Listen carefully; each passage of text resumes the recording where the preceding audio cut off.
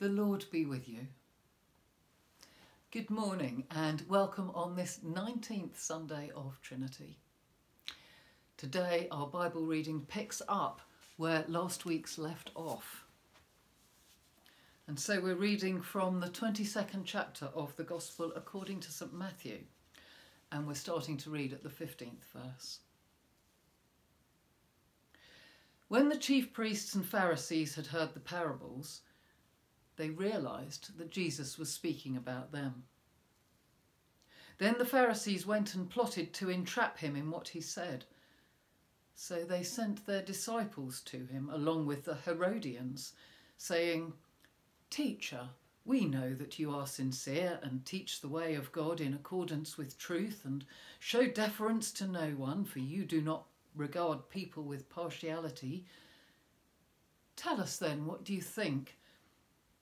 Is it lawful to pay taxes to the emperor or not?" But Jesus, aware of their malice, said, "Why are you putting me to the test, you hypocrites? Show me the coin used for the tax." And they brought him a denarius. Then he said to them, "Whose head is this and whose title?" They answered, "The emperor's." Then he said to them, "Give therefore to the emperor the things that are the emperor's, and to God the things that are God's." When they heard this, they were amazed, and they left him and went away. This is the gospel of the Lord. Praise to you, O Christ.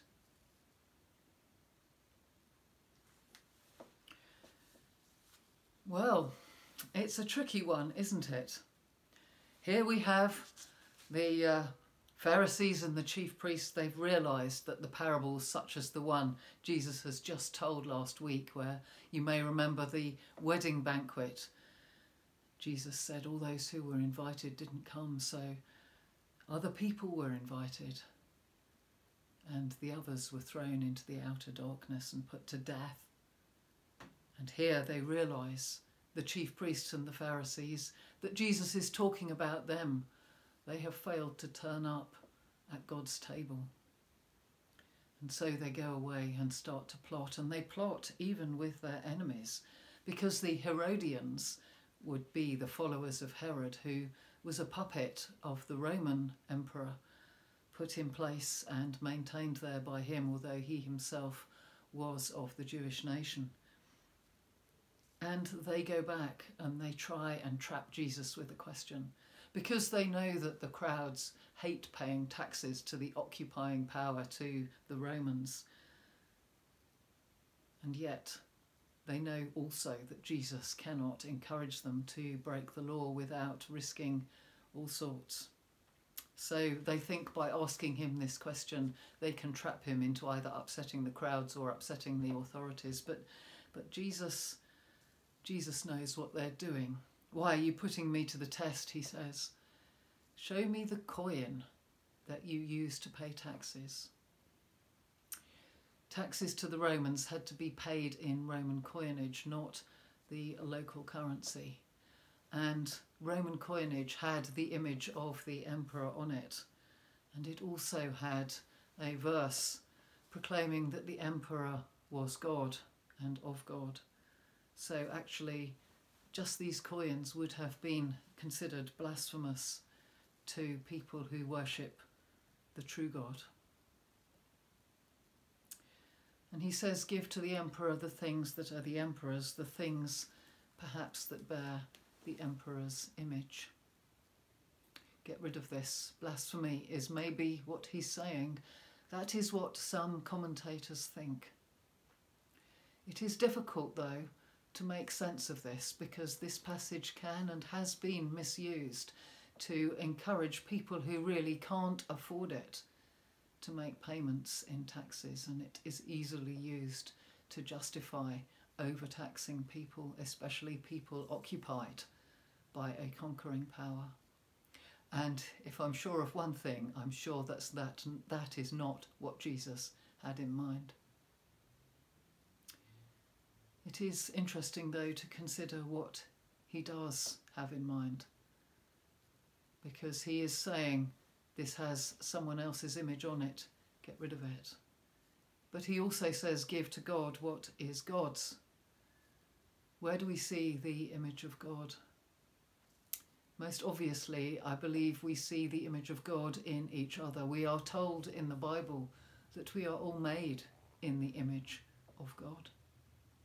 And so we need to remember that we, each other, is a sacred offering to God too. But there is something in this passage about money, and we can't pretend that there isn't. And I think we need to remember what we owe to God from our resources too. We are exhorted in various places to support those less fortunate than ourselves.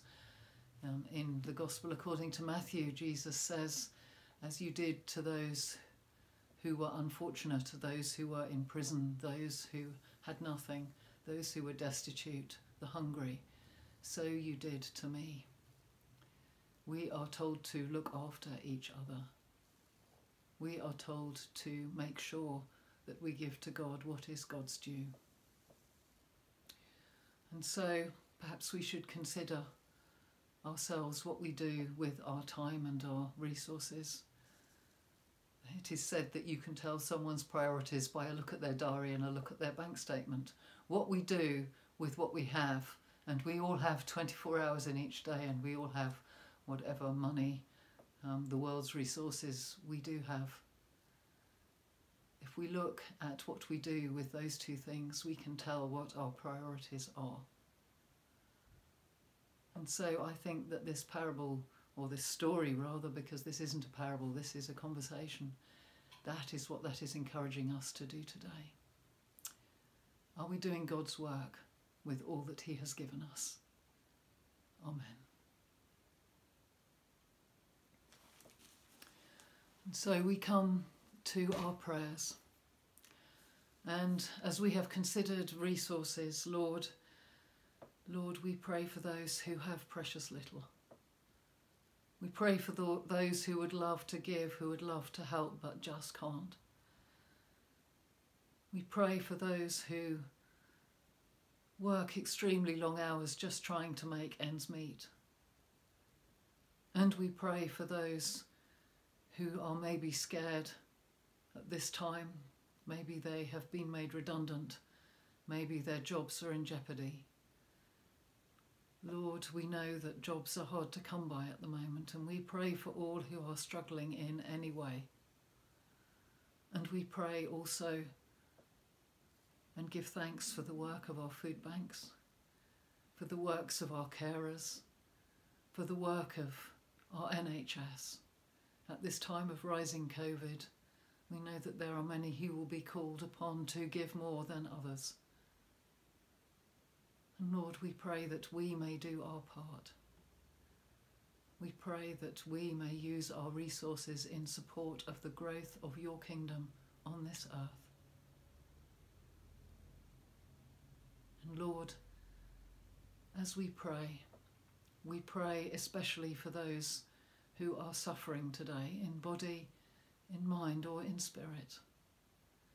And by name we are asked to pray for Anne Armstrong, Mary Tragheim, Laura Peachy, John Belk, Michael Smith, Sandra and all the Marshall family, Maylene Smith, the Conway family, Jean Winch, Gillian Watkins, the Danforth family, Caroline and all the Jordan family, Cynthia Davis, Marion Dennis, Chrissy Everett, Sue Petty, Julie Hothen, Paul Cook, Rosroy and Billy and all the Francis family, and for Catherine and all the Allen family. And Lord, for any whom we individually have a particular concern this day. And Lord, as we remember before you the recently departed, Kingsley Owusu Asari and Ronnie Jordan, Lord, we know that they are safe with you. But Lord, we pray for all who are bereaved today, for all who have loved and lost.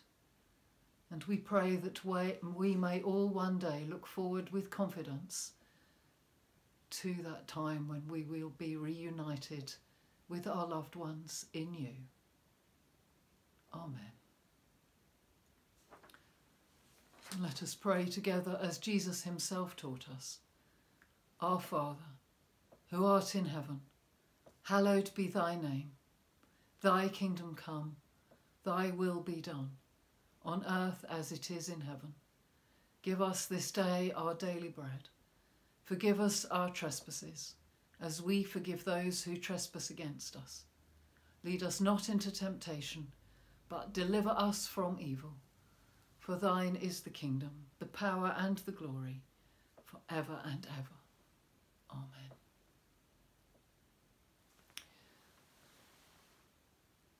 May the Lord bless you and keep you. May the Lord make his face to shine upon you and give you peace.